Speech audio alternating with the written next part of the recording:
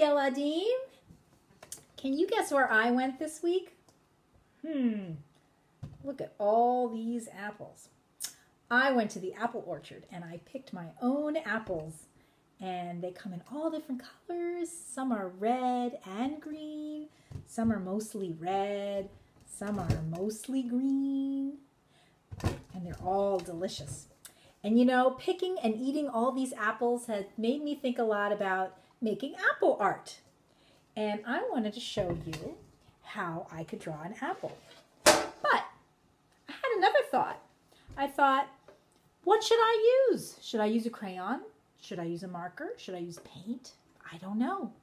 The thing is, all those different kinds of painting and drawing things make different looking pictures.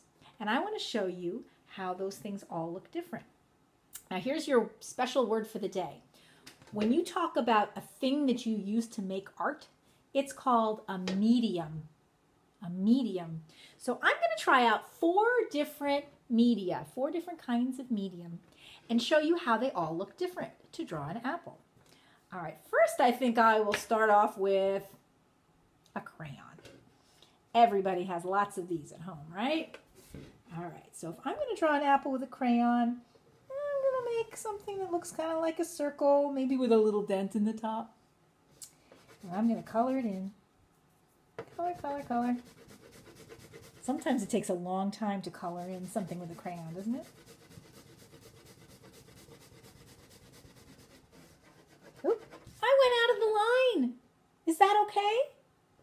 Yes, that's okay. We all go out of the line sometimes. No big deal. And I think I'm going to give it a green stem. Boop.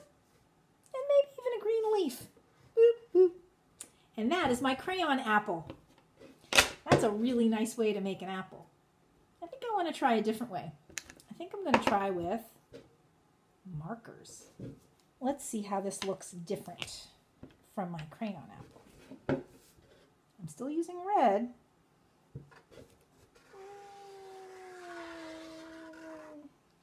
Ooh, that looks very different, doesn't it?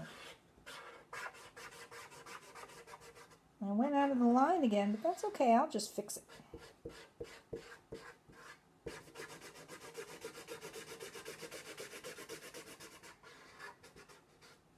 Do you notice how much different the marker apple looks from the crayon apple?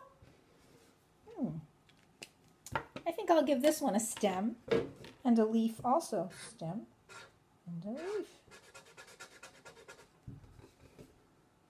What do you notice about these 2 apples?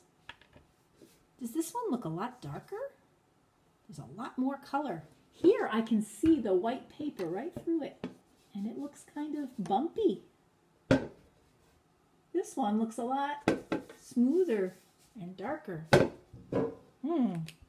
Let's try a different medium, should we? Let's try watercolor paints.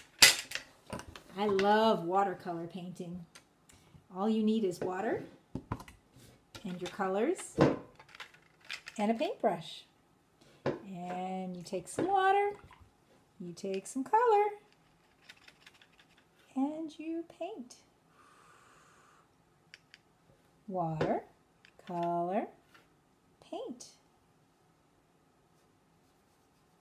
Water, color, paint.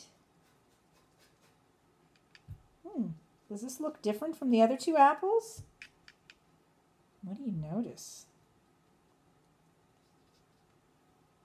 I think I'll give this one a green stem, water, color, paint. Wow.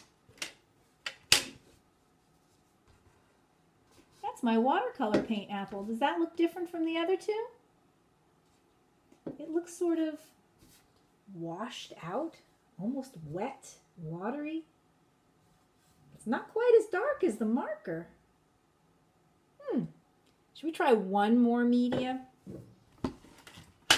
One more medium. I'm going to try regular paint. This is the kind of paint you might have at school or at home. This is a different kind of paint from watercolor paint. I'm going to take some red and I'm going to make my apple. Ooh, that's a fat apple. And paint that in. This looks different from the watercolor paint, doesn't it? It's much thicker. The color is much brighter. And let me get some water and wash off all my red paint. Oh my goodness, look what happened to my water. It turned pink from all that red paint. And I'm going to get a little green and I'm going to do a stem and a leaf. There we go. Now I have 4 different apples and I used a different medium for each apple. Do you remember what I used? Crayon, marker, watercolor paint, and regular paint. This is something that you could try at home too. You can try using different media to paint a picture or color a picture or to make all kinds of art. So this is something fun to do at home. And now I'm going to clean up all my paints and I'm going to eat an apple because I'm hungry. See you next time. Bye, friends.